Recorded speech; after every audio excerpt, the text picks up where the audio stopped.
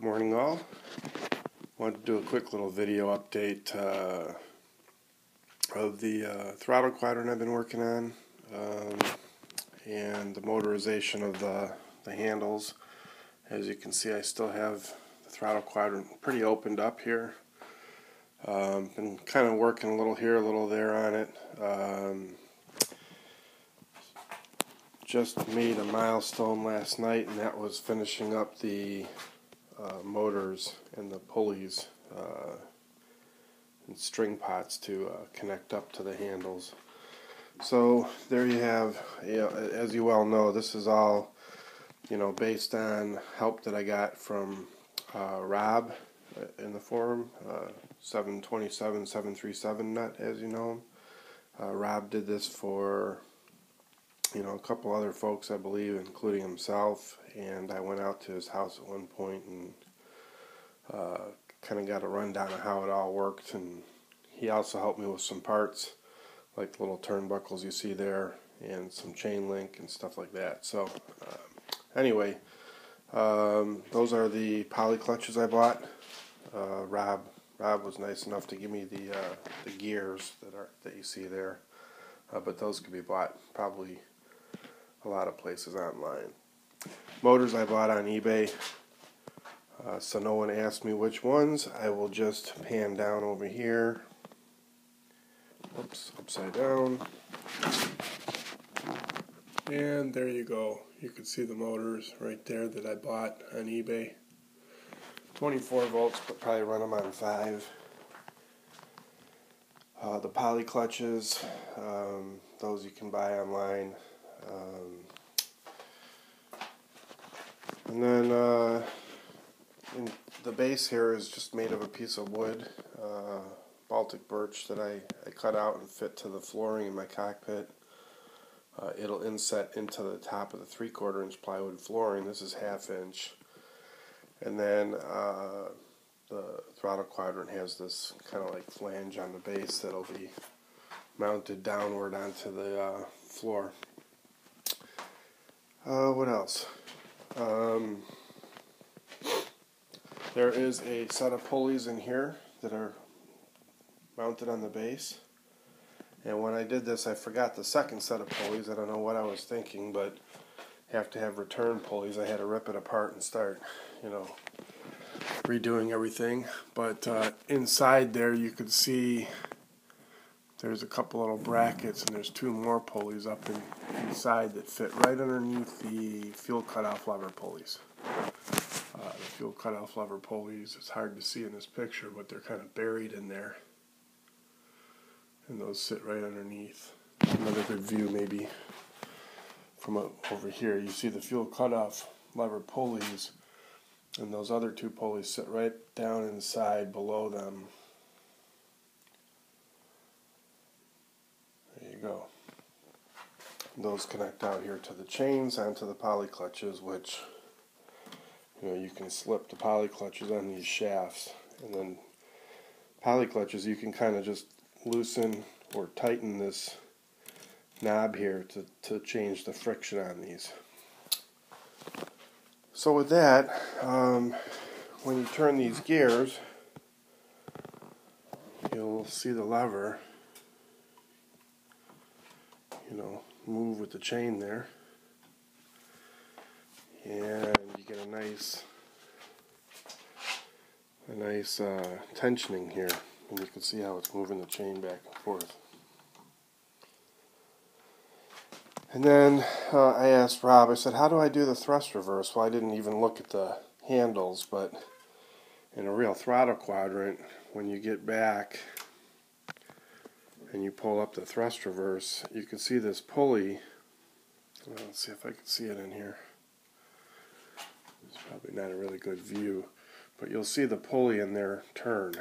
So I'm pulling up, and you can see that pulley turning inside there.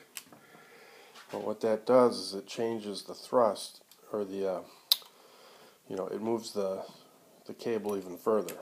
So you're basically getting that thrust reverse on the same pot, just like you would with a normal throttle quadrant that you'd buy off the shelf. And that's a string pot right there. You can see that that just goes in and out. All the way forward, all the way aft, thrust reversed. So that's how that works. And then let's see if I can do a little quick motor demonstration for you. Got a little converted computer power supply here with 5 volts. Let me make sure I'm not touching anything down here. We'll put a ground wire up here. There we go. I'll turn this on. Okay, so I'm going to try to do this while holding the camera, so I might be bouncing around a little bit here, but I'm going to go ahead and turn on the motor. You can see it's very slow. Go the other direction.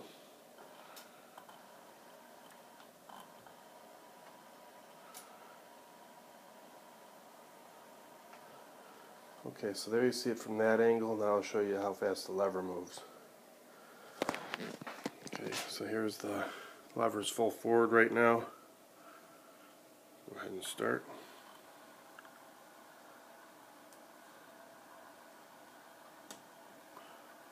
Oops, I didn't have the clutch tightened enough there, so let me just tighten the clutch a little bit. Start that over again. I'll move the lever the other direction. There we go. When it gets to the stop, it basically just keeps turning. The shaft is still turning here inside the clutch. So the motor's not binding up or anything. It's not breaking the handle. It's just kind of spinning around inside the clutch. Of course, if you have it too much tension, then the motor's going to have problems. But that's how the handles move. Turn this off. And as you can see, this is what your bench ends up looking like when you're doing a throttle quad rebuild. Parts everywhere, trial and error. This is not an easy thing to do. I shouldn't say that. It's not that difficult to do, but there's a lot of trial and error fitting of things. So it's not something that is easy to just say, well, here's how you do it, and every throttle quadrant, there's different variants, so there's going to be different variations inside.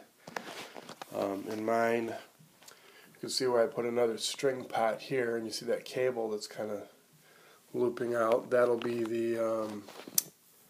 this cable right here is for the flap lever, which basically will just come down and be strung off of this little string pot right here going up and down. And I have the parking brake I'm working on up here. Again, one of Rob's designs, a little car door lock actuator, which will pull the parking brake back down when you tap the brakes. And then I'll be working on the trim indicators next, which come down to this kind of jack screw mechanism. I'll be pulling out the jack screw, putting a hole through here, and putting a servo out here somewhere to actuate that. One other quick little update. Inside the cockpit, the 3-bay pedestal has been repainted, so it's NG style, and that's all ready to go. I've got new FDS radios to go into that, all FDS panels, so I'm looking forward to getting that done. Just couldn't quite make it before this review, and traveling off to the Cockpit Builders /FDS get-together this weekend. So I'll do that when I come back, but I'm excited. It's all coming together, and won't be long now. I'll be flying again. Have a good day.